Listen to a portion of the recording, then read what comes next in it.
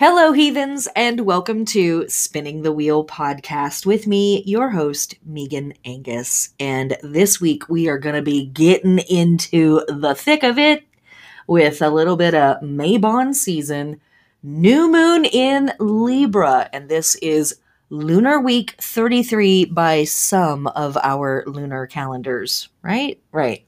Okay, let's get into it. Okay, briefly to orient us on the wheel before we talk about all of the things that we've got going on this week.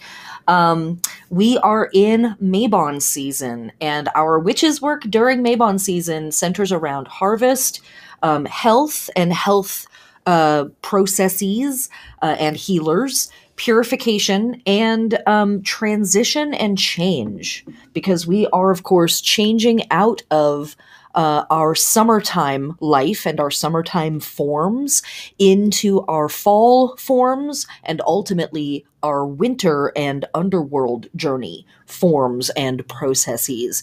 And on the global level, we are still seeing lots of holidays and festivals centering around abundance, healing, and ancestor worship. The ocean worship is kind of mellowing out at this point. We still have a few river deities popping up here and there, but ocean worship is sort of starting to take a back step or back seat. All right. This week is a spicy meatball wrapped in ghost pepper slices with a side of hot sauce. So we're not going to have a whole bunch of preamble. We're just going to get into it. This week starts on October 6th with a new moon in Libra at 13 degrees, and we find that exact at 4:05 a.m. Pacific Standard Time, later in the day for everybody else. So what do we have with a new moon in Libra, first and foremost, before we get into all the other stuff? Well, in our lunar cycle, new moons always give us a chance to recenter and reground ourself in ourself and in our reality and in our process. There's a lot of stuff in the world right now that is eagerly distracting you and decentering you and destabilizing you. There's a lot of stressors in the world. There's a lot of unknowns, a lot of wild stuff going on. So there are a lot of reasons that we might not feel super present. We might be thinking about 5 months ago or 2 years from now, or, just not here, right? Not with ourselves, not in the moment. So new moons give us a chance every 30 days, 29 and a half days to be technically accurate, to come back to the self, to come back to who am I? What am I doing? What really matters to me? Let me reintroduce myself to myself and get recentered in myself. We get that every 30 days. It's a really cool gift from the universe, or a gift from ourselves to ourselves. And our new moons in Libra in particular bring us into a conversation with ourselves around our relationships to people, and our decorum, how we conduct ourselves in social settings, how we conduct ourselves in society. And that conversation can branch into a bunch of different places. That could be a conversation around, how do I present myself literally, as in my clothing, my aesthetics, my look, my drip. It might be a conversation around, how do I present myself in terms of my character? Am I jovial? Am I flirtatious? What's that conversation? But it also brings in some deeper stuff, right? It can also be an ethical conversation of, how am I conducting myself in society? How am I conducting myself in my social circles, in my community? And what are the ethical choices I'm making here? What are the moral quandaries that I'm faced with when various situations arise? So all of that stuff can come up for us when we are moving through Libra. But coming back to the relationship piece, Libra in particular oversees committed relationships and committed partnerships that might have some kind of a contract involved. Literally, maybe a paper contract, a lease would be a relationship that falls under this, or partners in a business.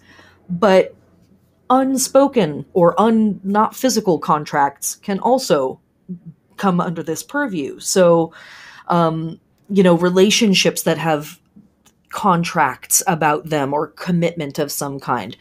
These can be sexual relationships, they could be romantic relationships, they could be domestic partner relationships. Our deep friendships can come into this conversation as well. Anybody that we feel committed to, and that there is like a contract or an understanding about that commitment. So sometimes these new moons can be a place, especially given that we have a Mercury retrograde happening in the background while this is going on.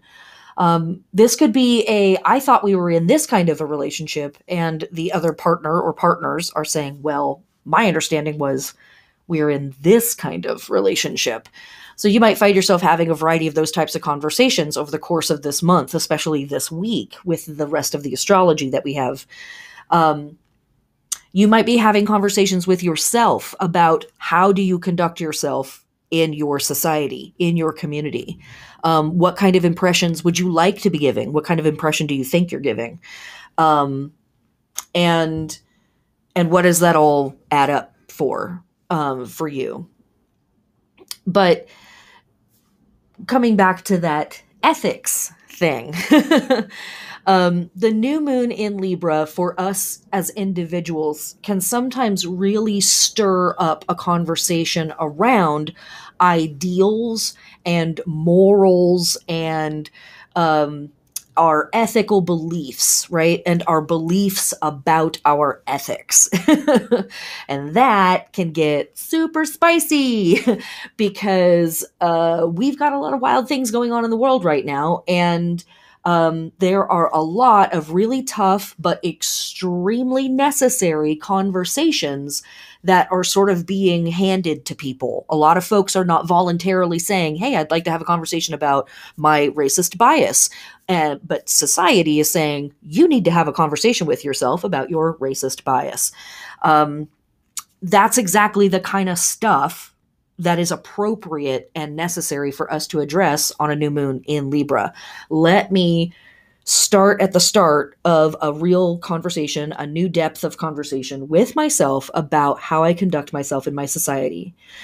Libra is an air sign, so it is absolutely about how I'm thinking, how I'm communicating, the literal words that I'm using. So that whole profound conversation with self of, does my vocabulary need an update? And the fact that I care about that or don't care about that implies a bunch of deeper stuff. And how much of that do I need to be dealing with right now? All of that. Okay. So when we are dealing with the new moon in Libra, we want to be examining our ideals. Are they still serviceable and proven? Are we holding on to really naive ideals, but we don't really believe in them anymore? We're just like, wouldn't it be great if this thing happened? And yet we also know that that's not probably realistic for our lifetime. And so we're holding on to the naive want versus accepting the work of the actual reality that's in front of us. Do we actually hold to our ideals? Do we hold ourselves to our ideals? Or have we become so disillusioned that we have given up on our ideals? And hey, if you feel like that sentence is true for you, I don't blame you. So let me first say that. And also, hope. It's a real thing. And sometimes we have to stir it up in each other. That's a conversation for later, though. Okay. So, we are keenly aware of injustice on this new moon, and it can be extremely infuriating. And I want to draw note to that because, again, we have some spicy astrology this week that is really encouraging us to get into a fight, get into an argument, get freaked out about stuff, get worked up about stuff. And again, this new moon in Libra, we are acutely aware of the injustices in our own life, the injustices in our community, the injustices that our friends and our neighbors and community members are being subjected to, and it infuriates us. We can be very sensitive to that on this moon. But because it's Libra and there is this thing about presentation and aesthetics, we may default to trying to relieve the tension of that, fury that we're feeling, by just trying to get everybody to get along and be on the same page rather than dealing with the actual problem, the actual source of friction or infuriation. Infuriation. That's a word now. Okay. So that's where, some of the funky stuff can come in with some of the other astrology, with this Mercury in retrograde that's all hanging out in the background, is rather than actually getting down to the uncomfortable, ooky, spooky part of the thing, we kind of veer a hard right at the last second, and we're like, nope, not getting into that. Let's just talk about how you're using really violent language right now as you're talking about your oppression. I'm feeling oppressed by you talking about your oppression, that thing, right? Like, it just be, I understand that you don't want to be shot by the police, but could you say please? Could you just say it nicer? That is the funky side of New Moon in Libra, straight up. So witness that in yourself. Witness where you default to that place, because you probably do it some of the time. I know I do, because I want to avoid the work too. We're all here together trying to avoid the hard spots, right? And, so much of what is happening in our life and in our world right now is like, we can't avoid the hard spots any longer. Too many generations have avoided the hard spots. They are now... Everything is the hard spot. So there's no avoiding it. There's just getting through it. And with the least amount of damage to ourselves and our loved ones, right? And so this is one of those moons that's saying, hey, we could default to the passive aggressive route through this conversation one more time. Or we could pull the whole car over and go, look, I know that this isn't cute, but it has to be said. And you might be saying that to yourself. Okay. Ways that you can work with this energy is all of that I've just said. But also another way that you could work with this is to list 3 causes that affect your community that you care about and why you care about them. And I want to stress 3 causes that are in your community. So don't just say homelessness, say homelessness in my neighborhood, in my city. Climate change as it is affecting the watershed near my house, as it is affecting the air quality in my neighborhood, right? Like your neighborhood, your community, your spot. List 3 causes that affect your community that you care about and why you care about them. And then I want you to pick one, and I want you to write out a list of actions that you can take to address this, and do it. And I want you to absolutely do research on this, because as I'm telling you this, write down a list of stuff you could do. You're probably thinking, well, I don't know what I could do. Do research on it. Find out what's going on with that issue in your community, and you'll see exactly what it is that you're supposed to be doing. You'll be told, oh, we're having a meeting on this day. Oh, we're trying to get the city council members to be aware of this problem. Oh, we've got a boycott going on with, this company. The actions will be there. And all you need to do is join in. And it's something that's in your community that affects you and your neighbors. You should be invested. Okay. So that is my recommendation for this new moon in Libra. Be aware that there is some social tension. Be aware that there is some self-examining stuff going on here around our ethics, our values, why we do what we do, why we act the way we act, all that stuff.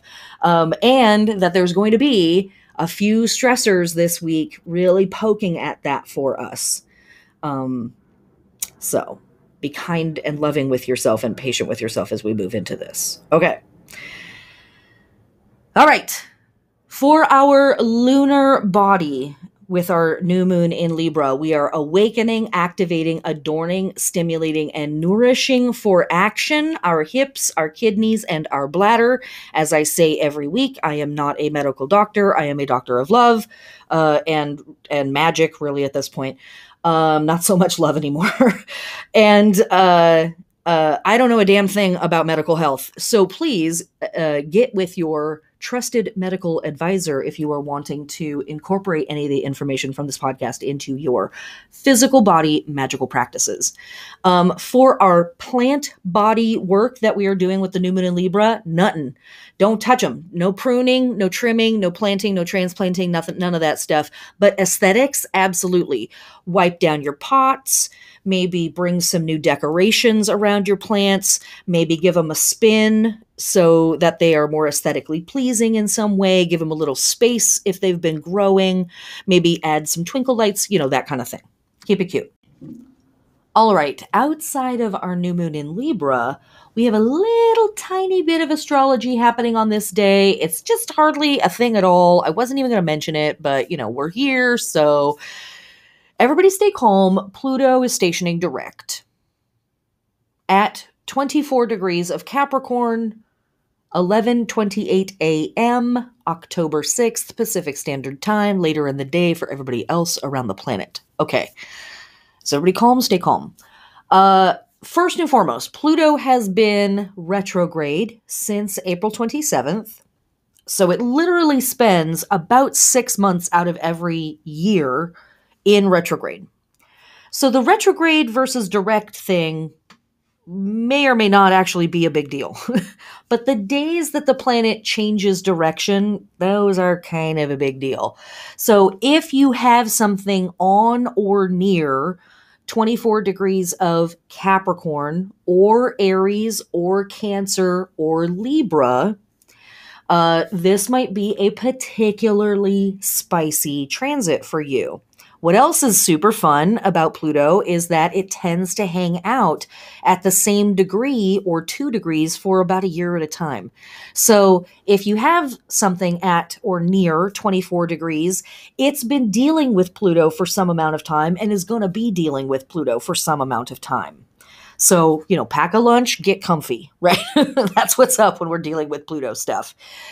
But also important to remember, because a lot of the terminology that we use when we deal with Pluto astrologically is super heavy. It's super intense, has a lot of gravitas. And yet we're talking about cycles that literally take years, sometimes decades, to completely play out. So we're not going to have an apocalypse every day. Oh, wait. Okay. So, I mean, in normal situations, we wouldn't be having an apocalypse every day. But as it turns out, Pluto is in a pretty wild place and is making a lot of aspects to other stuff. And, hey, look around the world. So, maybe it is. All right. So we rise to the occasion. That's what's going on. So let's talk about what can be difficult with a Pluto stationing, like whether it's stationing retrograde or like it's stationing direct this time. What kind of stuff? What are the words that we're so scared to say? What is it that's so spooky about Pluto? Well, we're dealing with stuff like really intense jealousy, power issues, power dynamics, possessiveness, depression, discovering secrets, like real funky information bubbling up to the surface, nefarious moves and nefarious behaviors. And just to top it off and keep it super fun, weird sex stuff and weird sexuality stuff. Because Pluto, connected to Scorpio, rules the genitals, rules the waist organs.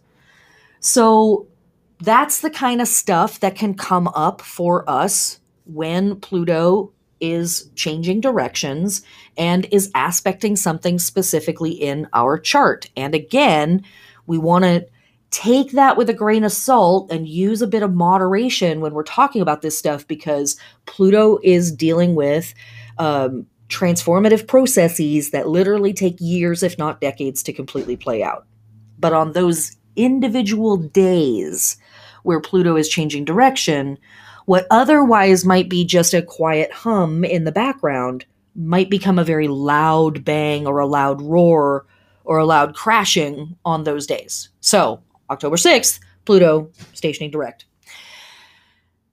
So, yeah, that's what's up. And it really kind of has a like echoing, ringing bell kind of effect over the course of the week, because some of the other planets that are doing stuff this week are also still interacting with Pluto. And also, we have several days where the moon is moving through Scorpio this week. So there's a pretty big emphasis around these sort of darker, shadowy conversations. And again, just like with this new moon in Libra, there is a time where we have to kind of wrangle ourselves and say, it's time for me to go into the dark. It's time for me to go into the spooky. It's time for me to go deal with my shadow elements, my unspoken elements, my hidden elements, and see what's here. We want to do that in ways that are healthy. We want to do that in ways that don't harm ourselves, right? Don't harm the people around us. So, of course, I'm going to totally encourage you to go talk with a therapist this week if you need to.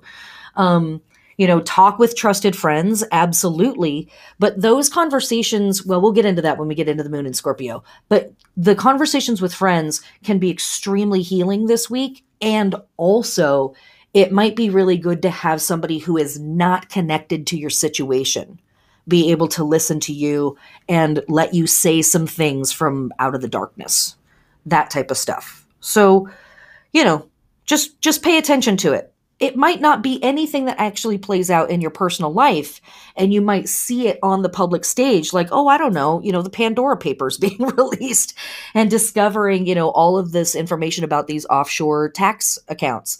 Or your social media platform may just absolutely shit the bed. And, right after a whole bunch of super gnarly secrets are revealed about that group, right? So here's the astrology in action. There's our Pluto situation. There's our Mercury retrograde situation, all of that stuff. Okay, so that's a lot of the heavy, but it's not all of it. Let's get into the holy days of October 6th, and then let's get into the rest of the week. All right, holy days of October 6th, we have the heliacal rising of the fixed star Algorab, which means the crow, and it is in the crow constellation, and that's all I have to say about that. It's part of the crow constellation. Enjoy. Okay, from October 6th to the 10th, we have the Draconids meteor showers. This year, the meteor showers will be peaking October 7th and 8th, which is fantastic because we have a new moon. And so the skies will be very, very dark for going out and checking out that meteor shower. They radiate out from Draconis or dragon constellation, specifically around the star Eltanin or Rastaban or Examine. That's it. Okay. Also on this day, we have the Day of Virgin of Zapopan from Mexico. And this is actually an image of the Virgin Mary. There are a lot of images of the Virgin Mary venerated at this time of year. It's interesting. This image has been credited with a number of miracles and has been recognized by popes. The name Zapopan means among the sapote trees. However, this village, the city where the Virgin Mary, the Virgin of Zapopan is found, used to be called Corn Village. And there were many small shrines called cues built there, mostly to worship the sun. But the primary deity was a godchild that was a corn god or a corn goddess. I have read in one source that it was just a boy. I read in another source that it was a brother and sister, or a boy and a girl, that were the corn deities. But hello, corn harvest. We've had a lot of corn symbolism happening at this time of year. So here's another connection to that. Also on this day, from our Hindu friends, we have Mahalaya Amavasya. And this is the day before the multi-day festival Navratri begins. This holiday is also called Bathukama, and really it's like a floral holiday where these beautiful flowers are stacked. They're out in the courtyard or in the house, and they were arranged with different seasonal flowers that have medicinal values in 7 concentric layers, kind of in the shape of a temple, like a big heap. And the word Bathukama means mother goddess come alive. And so this day is dedicated to Gauri Devi. It's also dedicated to the goddess Parvati, asking for her blessings for the harvest that has just come in and income that she's going to help generate for the current year, and to ask also for her blessing for the next year. Also on this day, we get into, from our Roman ancestors, the sacrifices for the Dies Natalis of the Temple of Fides, or Fides, or Fides. The Dies Natalis is the birthday of a temple. Again, as we've talked about in past episodes, the birthday might mean the first stone that was laid for the temple, or the last stone that was laid for the temple, or when they finally dedicated the temple to the deity. But it's the birthday for the building itself. And usually there's a variety of celebrations that happen that are pretty universal amongst all of the Dies Natalises of all of the different temples. There's a kind of a cleaning out of the temple, a resetting of things, all of that good stuff. Very new moon energy, right? So Fides, or Fides, is the goddess of trust, and like where we say the word bona fide or fidelity, that is all coming from this goddess. She was one of the original virtues to be considered an actual religious divinity. Fides, or Fides, is everything that is required for honor and credibility, from fidelity in marriage to contractual arrangements and the obligation soldiers owed to Rome. So again, here, an emphasis on this same day around contractual arrangements, fidelity in marriage, fidelity in partnerships, right? Interesting stuff. I'm sure it's just a coincidence, as we like to say here on the podcast. Fides also means reliability. So reliability between two parties, which is always reciprocal, a bedrock of relations between people and their communities. And then it was turned into a Roman deity, and from that we gain the word fidelity. So birthday of that goddess's temple, also on this day, October 6th. And this is also the start of the Roman month calendar October. I have been not mentioning that in past episodes, and sorry.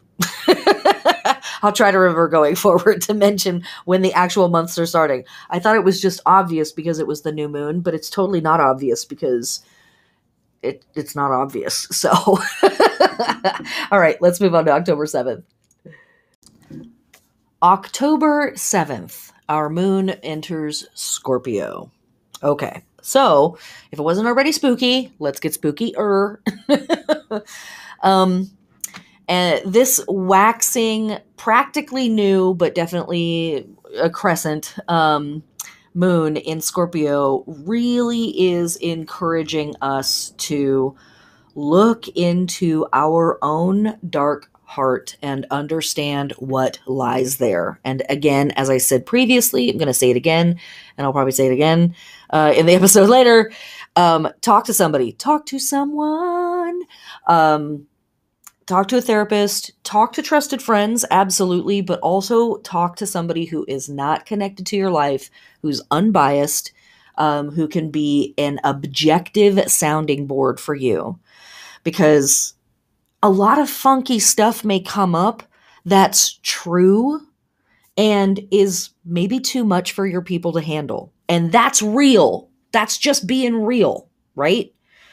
Um, and some funky stuff might come up that's not true. That's paranoia. That is the product of anxiety. That is the product of, um, profound and prolonged frustration, but is not actually what's really happening. And a therapist or a trained counselor, those types of folks, can be an objective sounding board for you to say that stuff out loud. They're not going to get hurt by it because you're not talking about them, right? They're unrelated to you. And then you get to say it out loud and go, wait a minute, what did I just say? Do I really mean that? Like, that seems a bit extreme. Is that really what's happening, or am I exaggerating things? Am I speaking from a place of fear right now? Am I speaking from a place of anger or paranoia, and I'm saying something that's out of touch from reality? But also, maybe you have some real beef. Maybe you have some real issues with your friends. A therapist, a trained counselor can also be that sounding board for you that's, again, unconnected to your social circle, unconnected to your friends and family, and you can just say what you need to say and get it off your chest. All of that being said,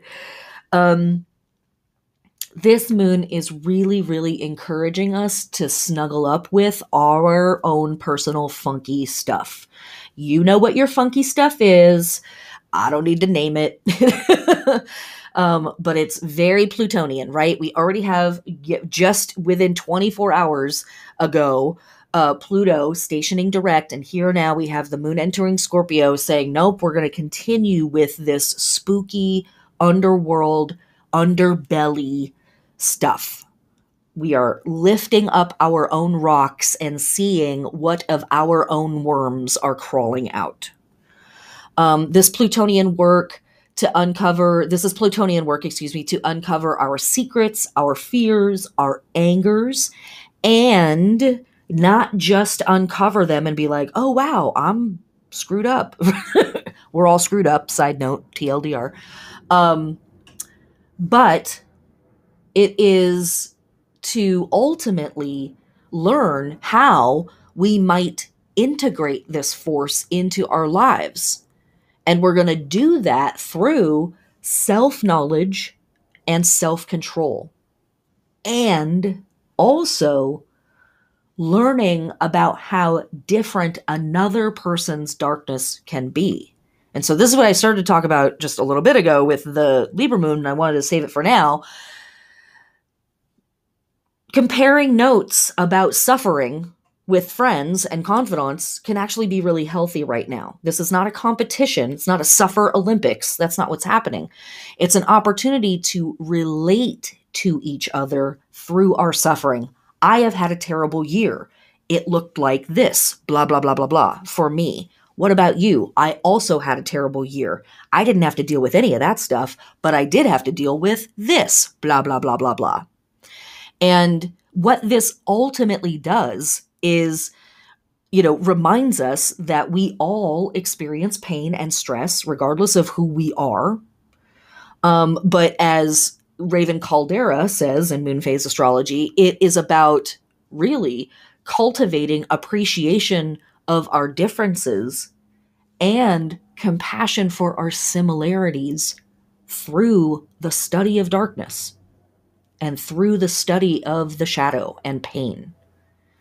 Spooky stuff, but really extremely healing and connective stuff, right? It's definitely an everybody poops moment, but it's also very much a like everybody cries, everybody hurts, get in to put on the REM, let's go.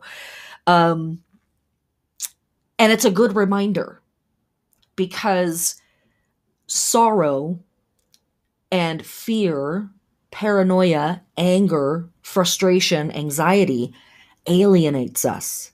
That's one of the chemical responses that we have as a biological being, is we go, oh, I gotta hunker down. I gotta protect my stuff. You're an enemy. Back away. Rawr, rawr, rawr. And we get real defensive about stuff, and we get real freaked out. And we get real freaked out. We get real defensive. We get defensive. We get freaked out. Right? So this is a really important moment to remind ourselves, oh, right, we are all going through this. I am not the one going through the pandemic. We are going through the pandemic. And I have had to deal with these types of issues. And it's freaked me out in the following ways. You didn't have to deal with any of that, but you did have to deal with these issues. And it freaked you out in the following ways. And remembering to come back together as a family. We're a family that's hurting right now, but we are a family. Even if we are a family in suffering, we're family right now. And that is something that the Western world does not want you to remember. You are supposed to be an exceptionally rugged individual forging a path, blah, blah, blah. And you have to buy a whole bunch of stuff to make that work too, by the way. The Western world doesn't want us to remember that the most important thing that we have is each other.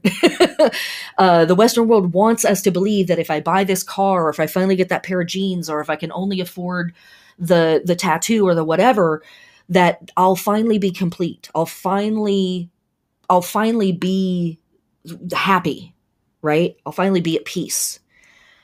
When in fact, those things draw us further away from the stuff that will bring us true happiness and true peace, which is in each other and our connectivity and our relationships to each other.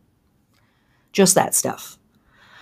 So, while we have this waxing moon in Scorpio, for our lunar body, we are activating, awakening, adorning, stimulating, and nourishing for action our sex organs, our pleasure organs, and our waste organs. So if you are a person who enjoys, a nice enema every now and then, maybe go in on the fancy one this time. I know somebody out there was just like, oh my God, she just said enema. Yes. Yes. That's a normal thing in a lot of people's lives. And that's the kind of stuff that we're talking about here when the moon is in Scorpio. We're doing Plutonian stuff. It's like the spooky underworld. It's a really beautiful moon in and of itself for going into some spooky dark places with your sex, going into some spooky dark places with your body fluids and your body waste and all that stuff. And I'm sure somebody out there is like, what is she talking about? But truly it is, to the extent that feels safe and healthy and right for you. And I'm just going to leave it at that because I think I've already said too much. Okay. For our plant body work that we're doing with the waxing moon in Scorpio, we are planting, transplanting, or grafting for above ground support for those plants. Okay. All right. Also on this day, our astrology of this day, we have two things going on. We have one, Venus entering Sagittarius. So Venus is finally getting out of the spooky town of Scorpio and heading into the much more ridiculous sign of Sagittarius. And so our Venusian qualities and tendencies are probably going to become a bit more bouncy, a bit more fun, rather than having these very intense exchanges. It's a lot more of in love with the world kind of a vibe. But what can be really interesting about Venus being in Sagittarius is very blunt, very dedicated to the truth. And, very on that, aren't we all on the same page? It's fine if I say this, right? And so Venus might go from being very subtle and incorporating a lot of subterfuge in our flirtations or the way that we might be moving in terms of romance or whatever, to being extremely blunt, being very, very straightforward. There's no subtlety to this whatsoever. Again, Venus is really looking for the truth, is looking for a higher love. Whoa. Okay. Also on this day, we have the Sun conjunct Mars in Libra at 15 degrees. We just had a new moon here, and now we have the Sun conjunct Mars. This is a lot for Libra. This is a lot for our Libra placements. Okay, so what's awesome about this is a fantastic transition for summoning really potent amounts of energy for starting a new project, but only if you can work on it by yourself. This is a fantastic day for stuff that requires us to be very vigorous, that requires a high level of physical energy, This is not a super great day for mentally exhausting work. Physically exhausting work, yes. Mentally, no. And again, with Mercury in retrograde, this is not a super fantastic time to be trying to pull out the brainification and what have you. But it is important that you can identify with whatever it is that you're doing today. So you really need to want to do it. You're like, yes, this needs to get done, and I'm excited to do it, and let's go for it. So what can be difficult about this conjunction is that our ego energies are on super maximum high on this day. We might be dealing with somebody who's very egoic. It might be us who is expressing that. We might really feel like we need some recognition from our friends or our family. And so anything that we can do to stay occupied, or we might be super irritable with our loved ones. Other people might be getting really annoyed with you, and you might be getting in trouble with people in authority positions if you can't stop running your mouth. Think of this transit as kind of a litmus test as to like how satisfied you are with your life. Because if you're not, you are probably going to feel, or you might feel, irritated by every last little thing under the sun. Disassociate in a healthy way, as we love to do here on the podcast, right? And kind of step back and look at yourself and go, oh, wow, I'm really tripping on this and this and this. These are clearly things that are not bringing me satisfaction, that are bringing me a lot of frustration. Why are they in my life? What's up with that? And it might be because we really care. It's very important to us, and it's also frustrating. Okay, so then what can we do about that? Or it might be, I'm allowing this thing that's frustrating to stay in my life because I don't want to rock the boat, because I don't want to have that conversation. And so then this transit might be like, yeah, well, but this is like not working. So we got to do something about it. If you remember anything from this, watch out for arguing on this day. Watch out for arguing with yourself, arguing with other people, that kind of thing. There's a lot of opportunities for arguing this week. Again, Mercury retrograde in the background, so we already have the whole groundwork laid for misunderstandings and miscommunications and misinformation. And now this Sun conjunct Mars is like, cool, and I'm fired up and ready to argue about it. All right, let's go. Okay, now let's get into the holy days of October 7th.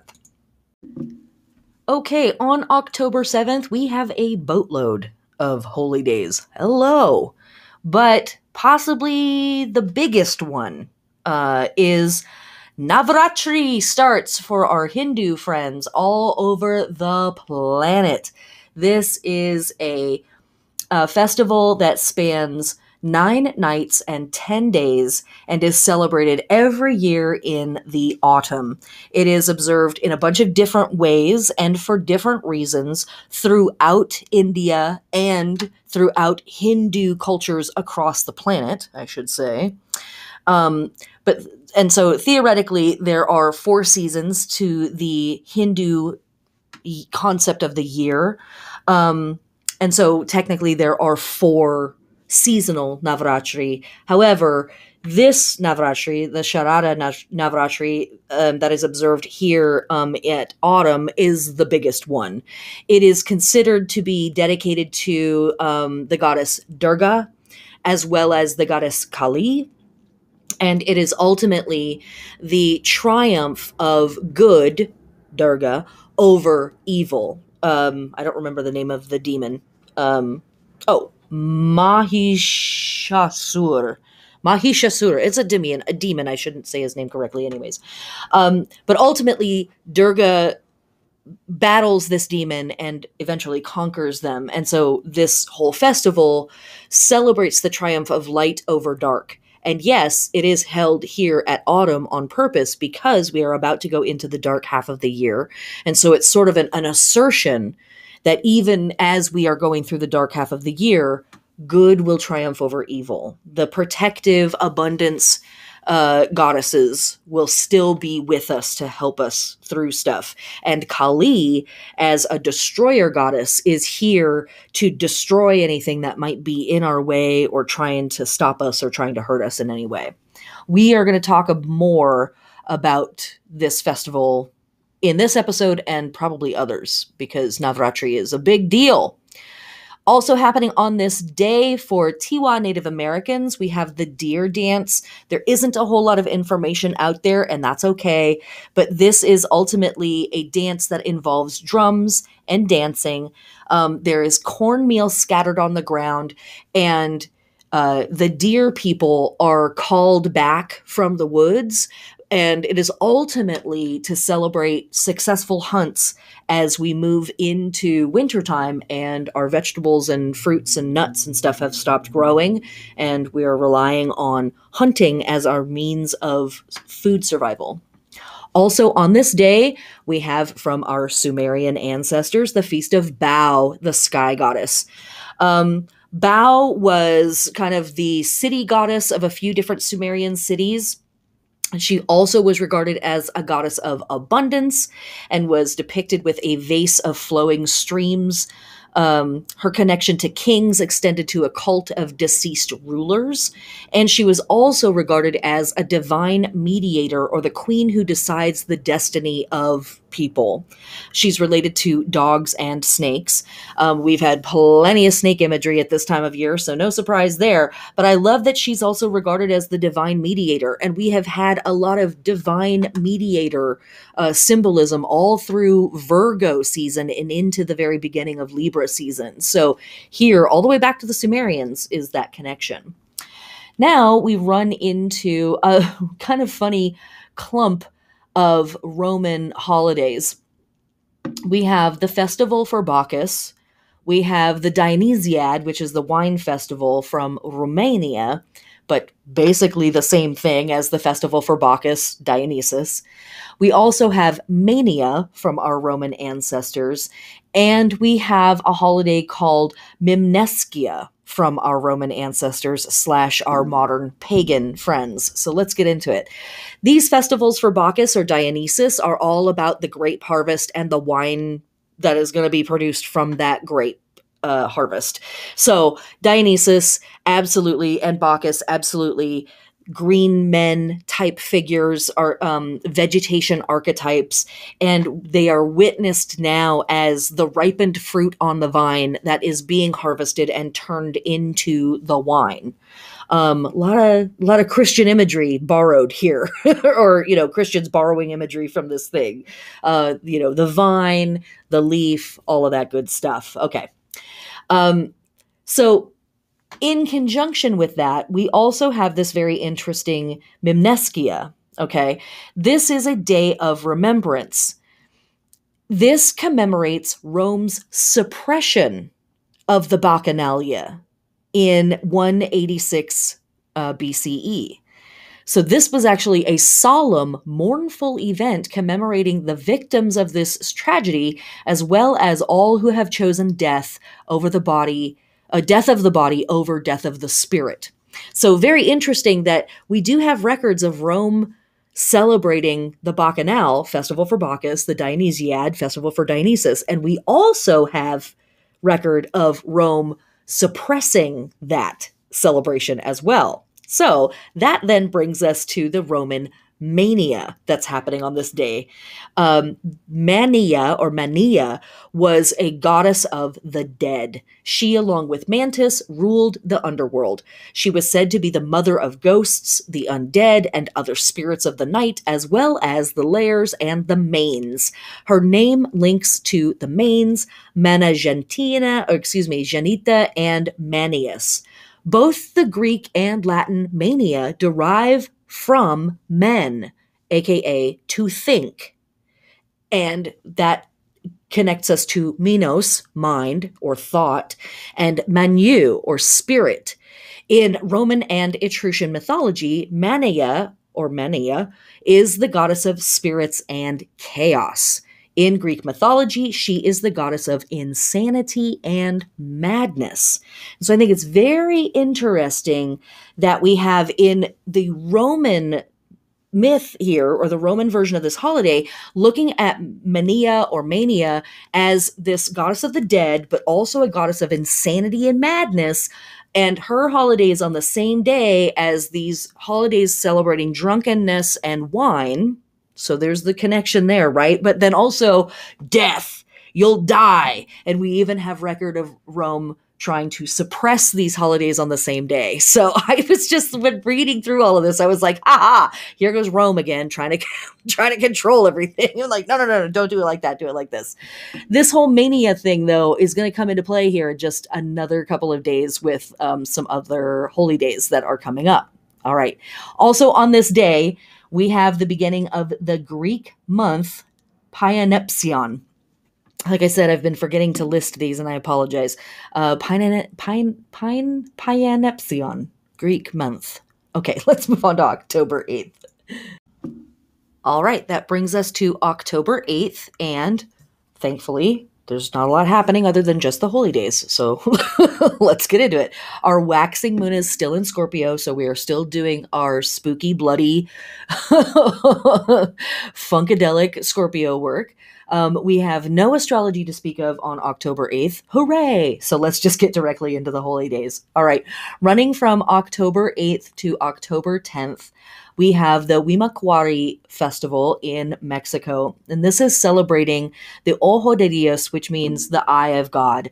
The eye was an ancient symbol dedicated to the goddess, interestingly enough, and used as a blessing and a protection. The Ojo de Dios, or the eyes of God, is an ancient symbol made by the Huichol Indians of Mexico and the Aymara Indians of Bolivia. In Mexico, the central eye is made when the child is born, and each year a bit of yarn is added until the child turns 5. So obviously it's a protection over babies being born at this time. In Bolivia, they are placed on altars so that God can see and protect people. When you make an Ojo de Dios, you express a prayer in which divine protection is manifested. And protection deities is a big thing at this time of year. You can make it for yourself or for anyone else. And when giving the Ojo de Dios to someone, you say, "May the eye of God be blessing you and protecting you." Also on this day, we have the Squash Festival from our Iroquois friends and ancestors. This is harvest Thanksgiving, basically. This is a ceremony that lasts 3 days. There is dancing and drumming and tobacco and gift giving, and some folks step up to speak and tell stories. There is a celebration of the wild blackberry, and that is used as medicine during this dance. And then the peach stone game is played, etc., etc. It's a really beautiful festival, and it's part of the Three Sisters Festival of corn and bean and squash all growing together and being harvested throughout the fall season. Also on this day, we have from our Catholic friends, Our Lady of Good Remedy, day of or festival for. And this is literally Mary of the desperate cases in need of cash. So light a candle to my good girl, the Lady of Good Remedy, because I think we all could use a little tiny bit more financial support, or maybe a whole lot more financial support. This is the version of Mary that we want to go to for assistance with that issue. Also on this day, we have the feast of Saint Demetrius from our Catholic friends. And TLDR, Demetrius, the name means servant of Demeter. Yes, the Earth Mother, the Mother Goddess who oversees production of grain and crops and also gives birth, just happens to be the goddess that this saint is named after. There's all kinds of interesting things about this saint, but really the most important thing, in my opinion, is that his name means devoted to goddess Demeter. This saint is seen as a patron of agriculture and peasants and shepherds. What a coincidence! Who even could have thought of that except everyone? So, after the demise of the Eleusinian Mysteries, Demeter's cult in the 4th century, the Greek rural population had gradually transferred her rights and roles onto this Christian saint. All right, and last, but I do want to mention this. There were no relics for this guy for a long time, and then suddenly there were, which is a thing that happened with a lot of saints, and And so suddenly there's relics, and then people were like, okay, I guess put them in this glass box over here. And people were publicly dismissive of their authenticity. Fair. But then the relics were assumed to be genuine after they started emitting a liquid and strong scented myrrh. And so one of his epithets is blight, which means to bleed myrrh or to express or bleed out myrrh, basically. Myrrh, of course, being one of the resins that we work with in a wide variety of magics to invoke goddess energy. Yin energy, lunar energy. Of course, we have the grand combination of frankincense and myrrh, right? Hello. Come on, guys. You're too obvious. It's too obvious. It's too easy. All right. Also, on this day, just a tiny little old holiday called Lesbian Day. Lesbian Day! What up, girl? Sorry. This is a global holiday. It's an annual holiday celebrating lesbian culture, and it originated in New Zealand and Australia, but it is now celebrated internationally. And also, yes, there is a Lesbian Visibility Day in April as well. Of course, October, the entire month of October, is coming out month. So let's move on to October 9th. All right, October 9th, and that brings us to a waxing crescent moon in Sagittarius at 1 degree at 11:08 a.m. Pacific Standard Time, later in the day for everybody else around the planet. What do we have with a waxing crescent moon in Sagittarius? Well, first off, let's talk about the waxing crescent. That brings us to the next stage of our lunar process. So stage 1, that's our new moon. That's the seed kind of given to us by the universe. Here, go figure it out. Have a new process. Now we're coming into the next phase. And at the waxing crescent, there is a lot of similarity with some of the vibes that we experienced during the balsamic moon, which is the last phase of the moon before the new moon. At this waxing crescent, we can get really pulled on by the past and the conditions that we have been in. And so we kind of have to make a bit of a decision of like, am I going to do this or am I going to just stay with how things are? So there can be a little tiny bit of friction with this moon, more so in the next phase, but it's not bad friction. It's just friction, that's how you get a fire started, right? With friction. So a little bit of friction is like, hey, is there something that needs adjustment here? Is there something that needs to grow or change or move? Well, then we need to address that. Let's make a plan. Let's talk about it. When we're dealing with the waxing crescent moon in Sagittarius, it's specifically drawing our attention to our need to travel and explore to ultimately expand our understanding of our world around us in whatever ways that we can. We're still dealing with a pandemic, people. Just because we're over it doesn't mean it's over us, right? It's the X that would never leave. So if you know, you know. But just because we're sick of the pandemic doesn't mean that the pandemic is done. And traveling may not be realistic for you because of health concerns. Traveling might not be realistic for you because of money concerns, right? Not a lot of us have been making a whole lot of money over the last year and a half. Some people have been doing okay, but a lot of us are not. So this might be a moon of dreaming about where you would want to go.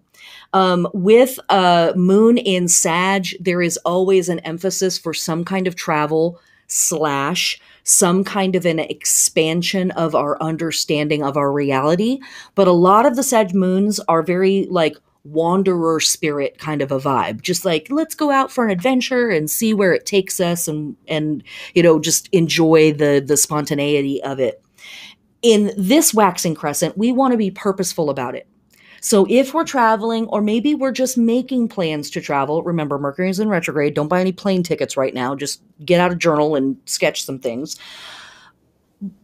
Travel on purpose. We want it to not just be let's see what happens, but it's no, I'm going to go see a friend, or I'm going to go see this monument, or I'm going to go visit this mountain, or there's this yearly event that happens and I'm going to attend it this time, or, a place that I've talked about going my entire life. Damn it. I'm making the plan now to make this happen, and then write about it. And when you go on the trip, write about that and share that. Share it on social media. Send out an email to your friends and loved ones. I just had this adventure and I had all these really incredible personal experiences. Let me tell you about this. Really cool stuff. Sag moons are always here to help us dream a little bit bigger and to remember that the world is gigantic and it is our responsibility to go out and explore it and keep our mind open by keeping our understanding of the world open and large and expansive. Okay. For our lunar body work, we are adorning, awakening, activating, stimulating, or nourishing for action our lower back, our sciatic nerve family, and our thighs. So yes, your witch has said you getting that giant thigh tattoo is in fact a holy act. So they can stuff it and let's get it tatted on. Let's go. All right. For the plant family, plant body stuff that we're doing, we are harvesting. We are dealing with insects and pests and infestations and mites and things like that. We are weeding, we are plowing, and we are pruning. In particular, the pruning, the weeding, and the checking for pests is really important as we move into this part of the year with lower light and the temperature is shifting. You might find some mildew or some mold on your plants that needs to be addressed. Neem oil is really fantastic for a lot of stuff. Neem, neem. But yeah, recognize that the weather is changing and your plants are going to be reacting accordingly. Okay. All right, that brings us to the astrology of October 9th, of which there is a bit, and it is a little spicy. So to kick it off, we have Mercury in retrograde in Libra conjunct the sun at 16 degrees. That 16-degree mark is getting worked over. This can manifest as a deep urge to express yourself and your thoughts in every possible way. But please remember, Mercury is in retrograde. So what you might be needing to express are things that you have been holding in from the past, or things that you had previously decided that you wanted to keep secret, but are now bursting to the surface. And we want to be present with ourselves in those moments, right? Because maybe it is time for that secret thing to come out and be in the light and be known. And maybe it isn't, but we will still have the same urge and intensity to say it out loud. So just know that. On this day, your mind may be much clearer than usual. You might be feeling super alert and mentally sharp. Very conscious of your purpose in any project that you are engaged in. Might be feeling a lot of mental vigor on this day. But even if all of that stuff isn't true for you, this could be a day where you are just exceptionally crowded with communication. You are sending a million texts, a million people got to get in touch with you, and you're getting phone calls and emails and all sorts of stuff. People in the hall need to stop you. Your neighbor wants to stop and have a 5-minute chat with you. Everybody wants to talk with you, and you also want to talk with everybody. Just be aware that some stuff might slip out of your mouth that you had previously intended to keep to yourself. Just be aware. Okay. Also on this day, we have Mercury retrograde conjunct Mars in Libra at 16 degrees. So yeah, that's Mercury and the sun and Mars all stacked up on top of each other, the boy band that nobody realized that they didn't want. Okay. So this transit can be awesome if we can handle it. So let's talk about the downside of it first. No, actually, let's talk about the easy part first. Then we'll talk about the hard part. The easy part of this conjunction is this. This transit can be absolutely awesome because it gives us a tremendous amount of intellectual and mental energy. So thinking power, thinking drive, right? Thinking for Mercury, drive or power for Mars, energy for Mars, thinking energy. Ton of intellectual and mental energy. You can ask your brain to pretty much brainify whatever you want to brainify, and you can do it much harder and much longer than usual. Okay, so that's the cool part of this transit. What is the hard part of the transit? The hard part is that you can feel like you are so on top of your shit that you totally come across as a complete blowhard to whoever it is that you're talking to, whether that's a group of people or an individual or whatever.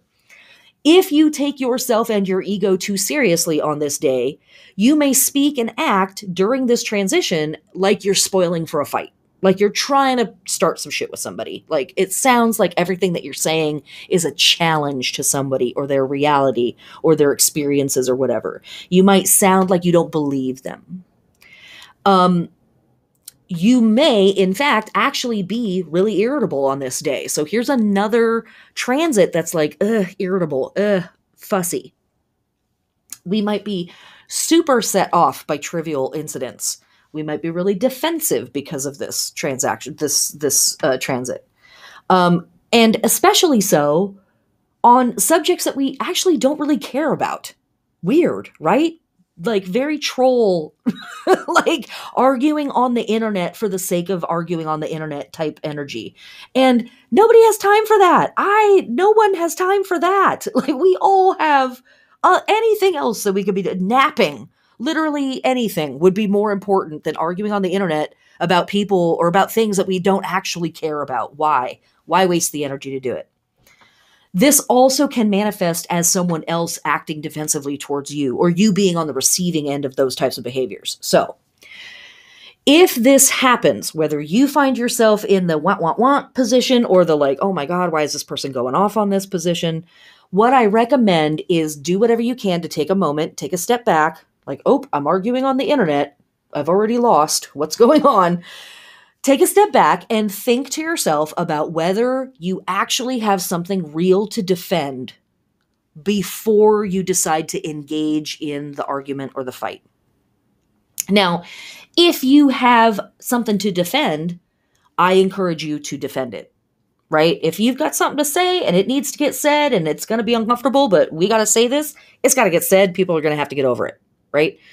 But if the person that you're talking to is just tripping and going off on stuff, and you don't actually have a dog in the fight, this might be a moment that you're like, this is not the mountain for me to die on. You know what? What was that mean? There's a meme out there that's this woman that's like, I don't argue with people anymore. You want to tell me 1 + 2 = 5? You're absolutely right. Thank you very much. Have a nice day. It's that kind of a vibe. Like, and you want to take a moment to think, like, is this something I really need to be defensive about and like stand up and speak on behalf of? Or is this just like, whatever, who cares? You guys sound like idiots and I'm not getting involved. I don't care. So it does require us to have some integrity and really understand what we care about before we start jumping down somebody else's throat about something. All right. That is our astrology. Is that everything? Oh, no. We got one other thing for this day. Sorry. We also have Venus in Sagittarius opposing the North Node in Gemini / conjunct the South Node in Sagittarius at 2 degrees. Yes, the nodes are going to be changing signs soon. And this is one of their last interactions that they're having with the planets in Sagittarius and Gemini before they move backwards, just to keep it fun, into Taurus and Scorpio.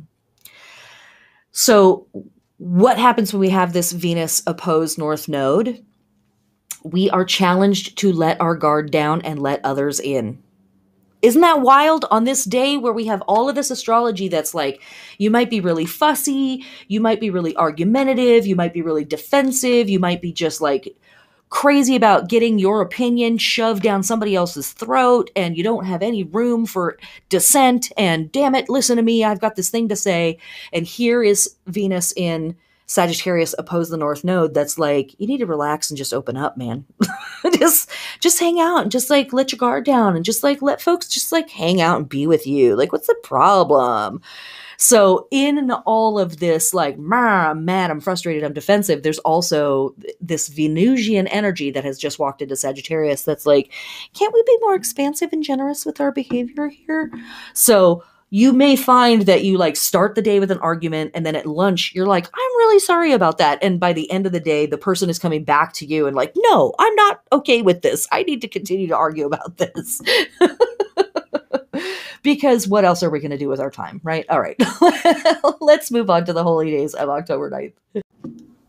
holy days for October 9th, starting off with the Feast of Goddesses of Wisdom, running from October 9th to October 11th. This is a modern pagan holiday, also recognized by modern Gnostics, or some Gnostic groups, I guess I should say.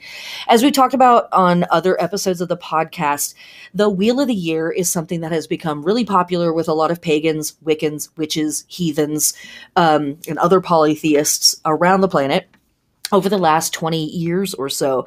And there have been a wide variety of books written and websites created that have really extensive calendars to them.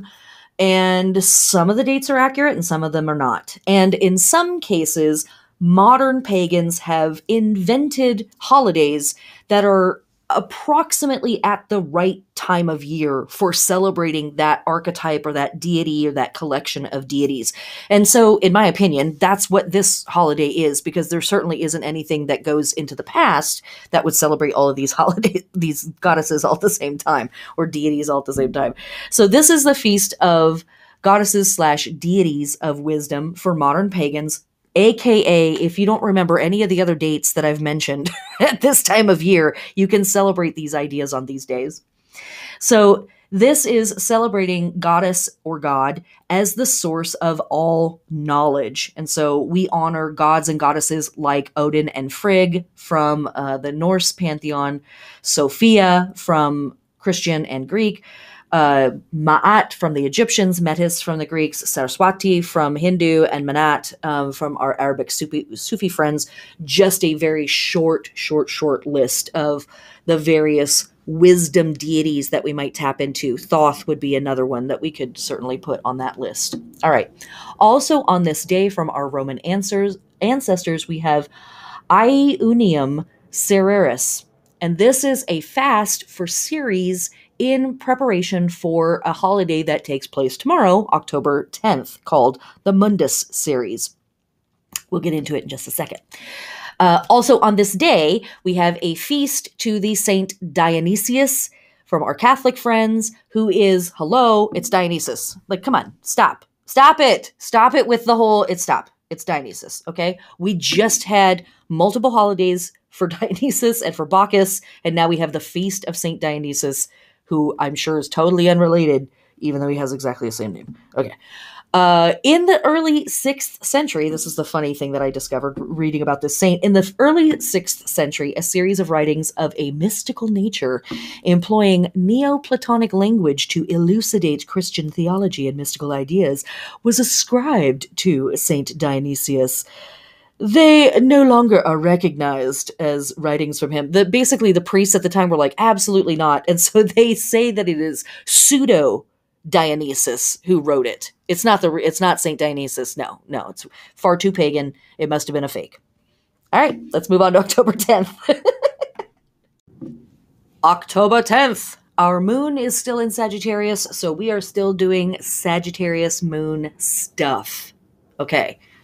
Also on this day, for astrology, we have another super casual, not at all a big deal moment. Everybody just calm down. I wasn't even going to mention it. Just like the Pluto thing, it's just whatever.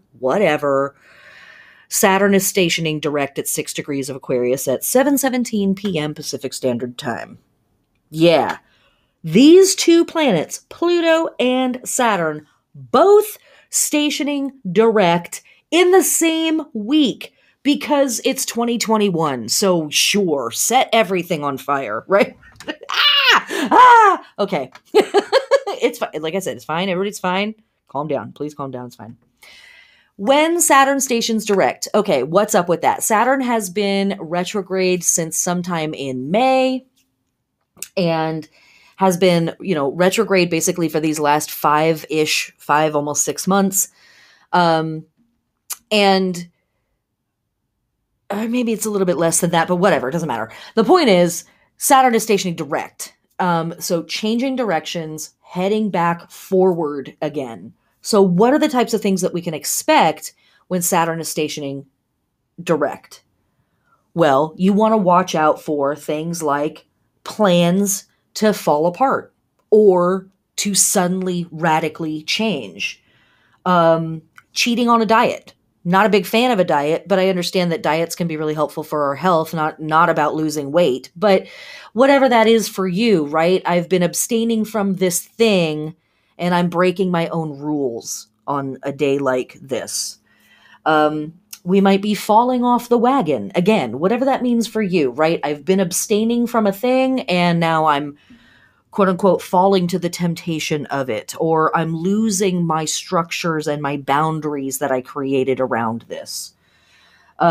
We might find that a supportive or an authoritative person is suddenly gone from our life.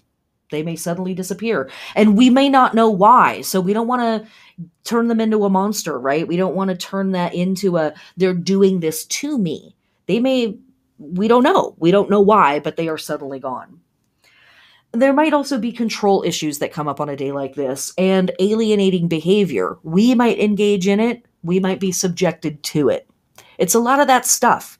Saturn is about kind of the big no.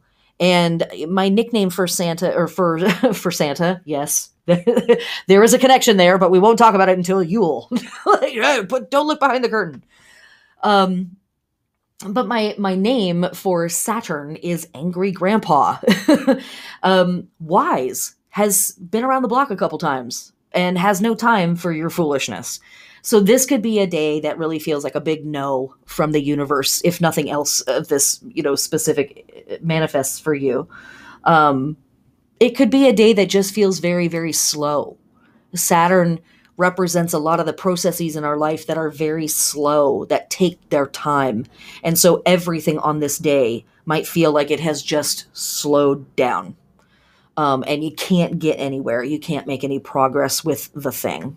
But because Saturn is stationing direct, every day is going to feel like more progress is made, and even more progress and even more progress as Saturn slowly picks up speed and starts to head back in the right direction at its normal pace. That's our astrology for this day. So let me now talk about the holy days. All right, on October 10th, we have the heliacal rising of the fixed star Sagittarius. We find this star in the left shoulder of the constellation Boots or Booties. But let's focus on the word Sagittarius. This is a word coming to us from Latin for, wait for it, corn crop, come on, and thus meaning a harvester or a reaper. In fact, in some illustrations of this constellation, we see the character holding a reaping sickle in their hand. However, to the Arabs, this star is called Al-Haris, and that means the guard or the protector. And so here we have that guard or protection energy coming through again, and we're going to see even more of it as we get closer and closer to Samhain. Also on this day, from October 10th to October 16th, we have Amaratat from our Zoroastrian friends. Amardad is the Avestan language name of the Zoroastrian divinity or divine concept of immortality. Amardad is the Amesha Spenta, or the spirit of a long life on earth and perpetuality in the afterlife. The word Amaratat is grammatically feminine, and the divinity Amardad is a divine entity. Etymologically, Avestan Amardad derives from an Indo-Iranian root and is linguistically related to the Vedic Sanskrit Amrita, which is very important. And so, Amrita is this idea of immortality, but it's also this idea of sweetness. And so this entity, this holiday is celebrating this entity that is sort of the sweetness of immortality and the sweetness of life. And just to bring it back around to the Western world, candy is kind of a big deal at Halloween, isn't it?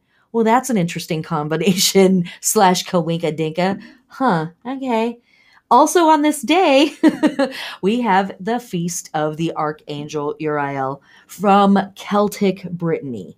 There are multiple feast days for the Archangel Uriel. And as well, we just talked about last week how modern Catholics have lumped all of the archangels and angels in general into Michaelmas, basically. There's just one day, that's the day that all of those angels are celebrated. But in other groups, it's still broken up into the various days. The Archangel Uriel is the archangel of, well, what exactly do they do? they're the god of light, or the archangel of light. Uriel is basically means God is my light. They are depicted with a fire in their hand, carrying a book, a scroll, and a flaming sword, a disk of the sun, and a celestial orb or disk of stars and constellations. So that would also imply that this is a deity that has something to do with time and the turning of seasons. In the Ethiopian Orthodox tradition, they are depicted holding a chalice as well, which is pretty cool. Where a fourth archangel is added to the named three to represent the four cardinal points, Uriel is generally the one that's picked for that. However, the Book of Enoch clearly distinguishes between Uriel, and Uriel means the God is my light. Okay, moving on to this gigantic holiday, which is the opening of the Mundus Cereris. So this is called Mundus Patet, and this is the second time in our calendar year that this is taking place. This is from our Roman ancestors. The Mundus Cerealis literally means the world of Ceres, was a hemispherical pit or underground vault in Rome. We've talked about this holiday before, or talked about this pit before. It literally was like a dish in the earth with a domed lid. So it was as if it was its own world. It was usually sealed by a stone lid known as the lapis manalis. The lapis manalis, Latin, stone of the mains. Hello, we just had Mania a couple of days ago dedicated to the mains and the layers and all those cats. Was either of two sacred stones used in the Roman religion. One covered a gate to Hades, the abode of the dead. Festus called it Ostium Orcae, or the Gate of Orcus. And then we have the Lapis Manalis, which was the lid on the world of Ceres. In ancient Roman religion, the mains, who we just talked about a little bit ago, or Demanes, are chthonic deities sometimes thought to represent the souls of deceased loved ones. They were associated with the Lares and the Lemurs and the Genii and the Penates, and pertained to domestic and local and personal cults. They belonged broadly to the category of di inferi, those who dwell below, the undifferentiated collective of the divine dead. The mains were honored during Parentalia and Feralia in February, which we talked about at the beginning of the year. And so 3 times a year, this pit gets opened. August 24th, we talked about just a little bit ago, today, and then in November. And it was opened with the official announcement, Mundus Patet, the Mundus is open. And offerings were made there to agricultural and or underworld deities, including Ceres as a goddess of the fruitful earth and guardian of its underworld portals. Its opening offered the spirits of the dead temporary leave from the underworld to roam lawfully amongst the living in what one author describes as holidays, so to speak, for the ghosts. And we're certainly in that time of year, so it completely makes sense that they were doing that.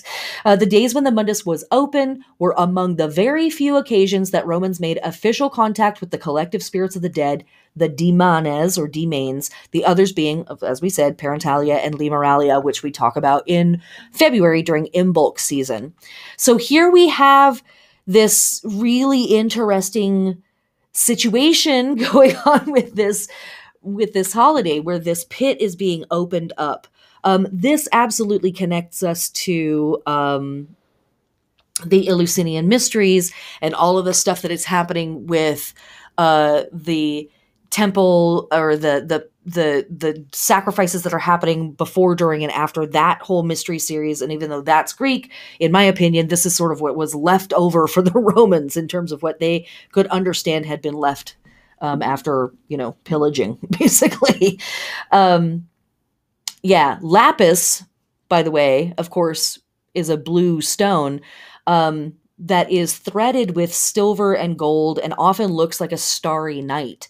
And so I wonder if the lapis manalis literally was made of lapis to look like a sky, so that if you were in the pit looking up, you would literally see this starry sky overhead that was actually this stone. Um, who knows though, but pretty cool stuff there. Pretty cool connections, pretty cool stuff. All right, let's move on to October 11th.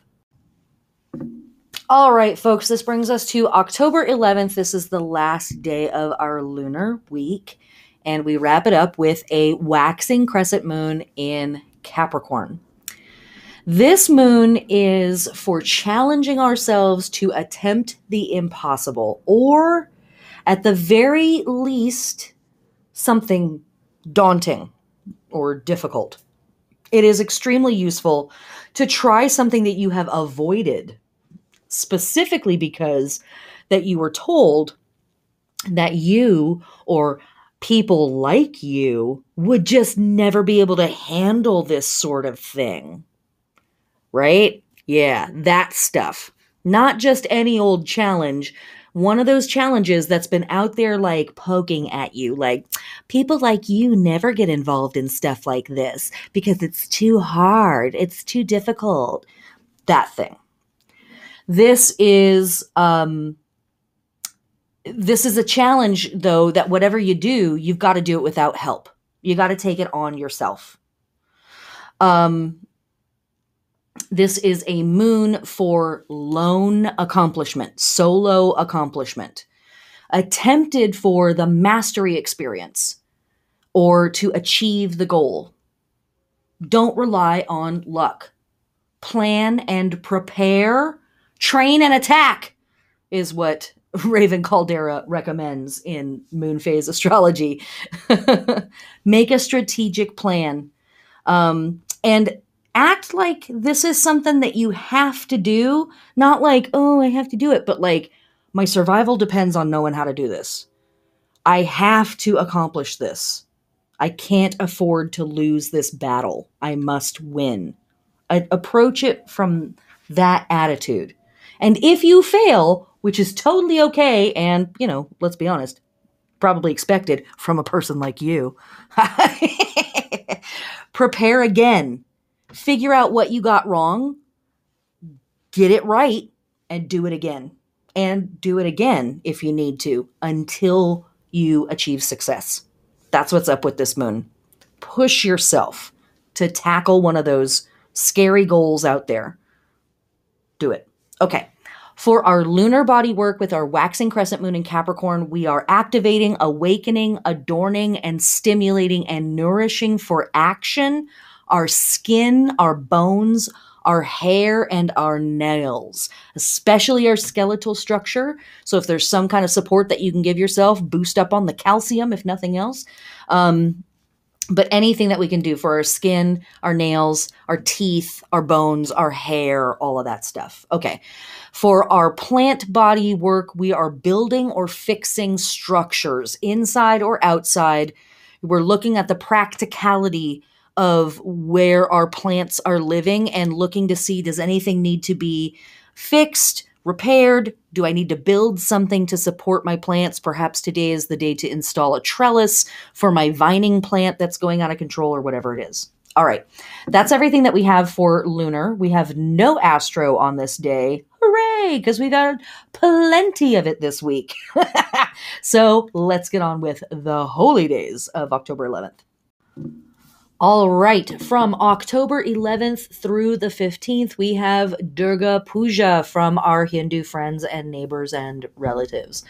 The first depictions of Durga may have been found in the Indus Valley approximately 5,000 years ago. So this is a goddess who has been around for a little while. Okay.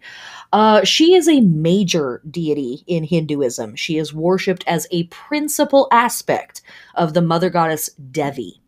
and is one of the most popular and widely revered amongst Indian divinities.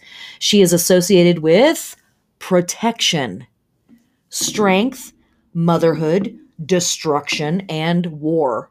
Her legend centers around combating evil and demonic forces that threaten peace or prosperity and dharma, the power of good over evil. Durga is believed to unleash her divine wrath against the wicked for the liberation of the oppressed and entails destruction to empower creation. The word Durga literally means impassable, invincible, unassailable. In Hindu arts, this uh, she is usually depicted as very tranquil in her face. She's very peaceful. She's surrounded by weapons. She's killing demons. She's going ham, as the kids say, but she's totally placid in her face. And the traditional belief around that is because she is protective and violent, not because of hatred or egotism or getting pleasure from violence, but because she acts out of necessity for the love of the good, for liberation of those who would depend on her, and as a mark of the beginning of the soul's journey to creative freedom.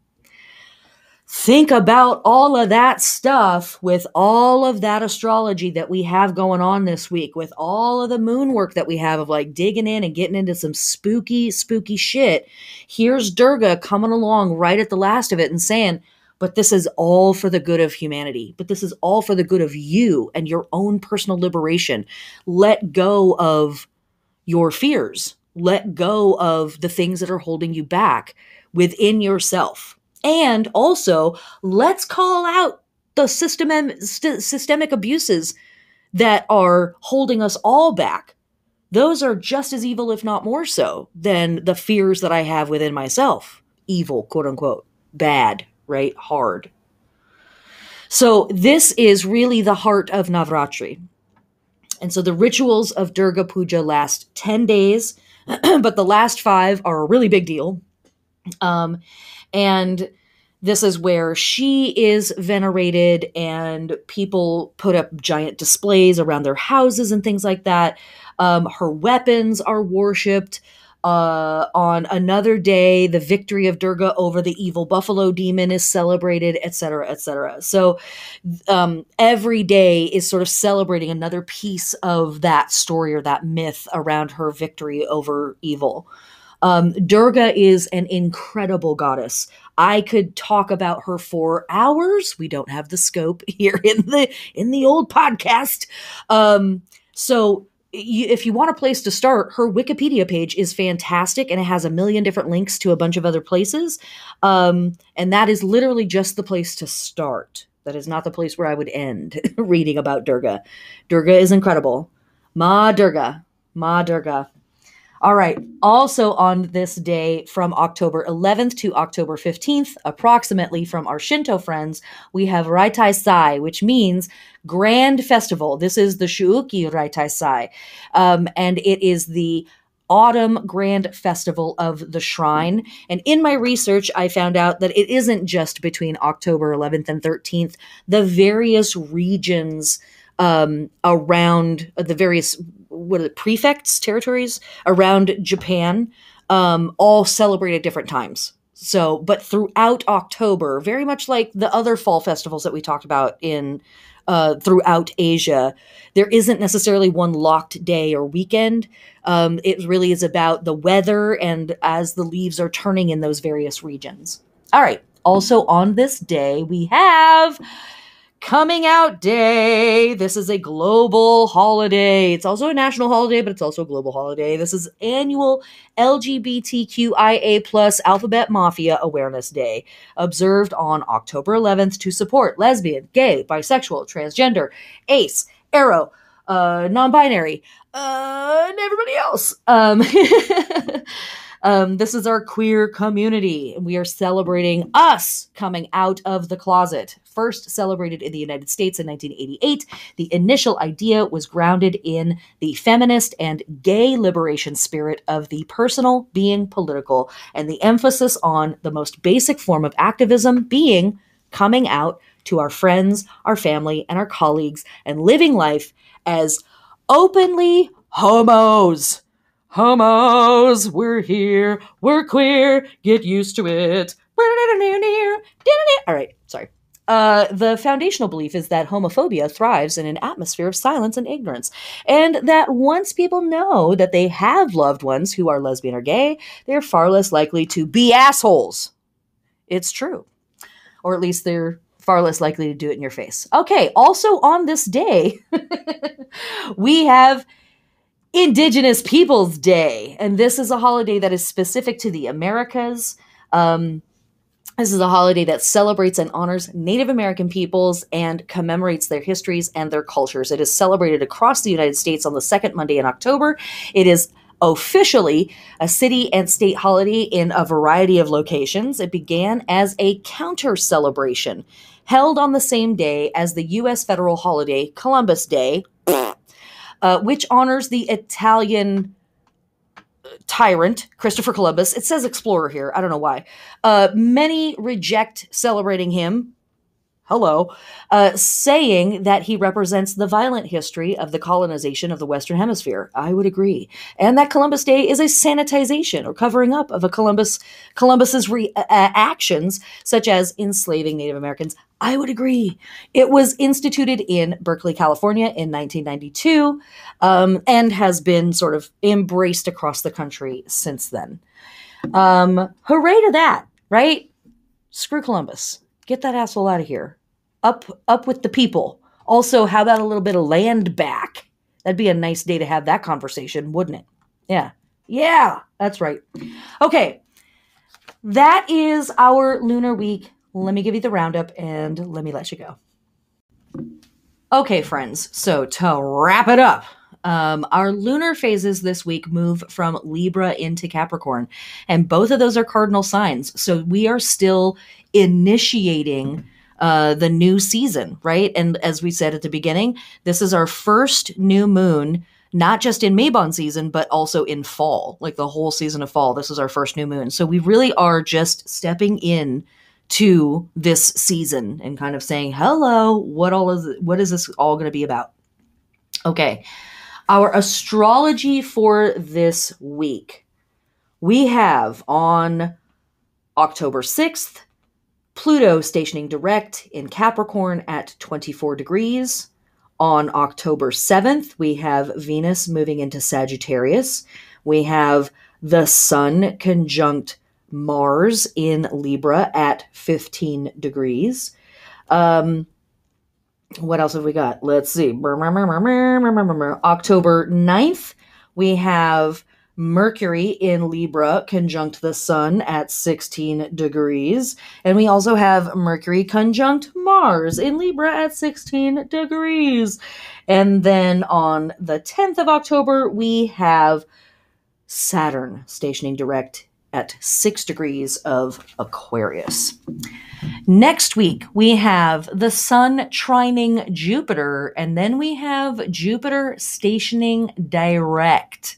OM Jeepers, guys. Kind of a cool thing. Let me give you a heads up on that, even though we've got all of this week to get through before we get to that week. For me personally, days when Jupiter stations direct, now I'm a Sagittarius, Jupiter is my ruling planet, that aside, I have found these to be exceptionally lucky days. Like, lucky to the point of I might even buy a lottery ticket or something along those lines on that day. It's just something. I don't know what it is, but there's something about Jupiter stationing direct that all of that good luck and those good vibes and that expansive attitude of the planet is like, yes, let's go forward and do the thing.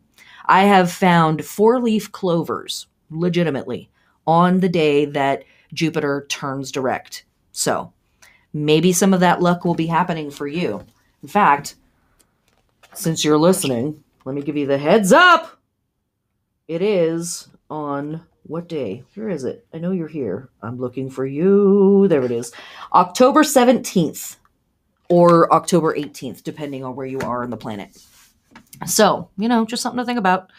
Something to consider. Okay.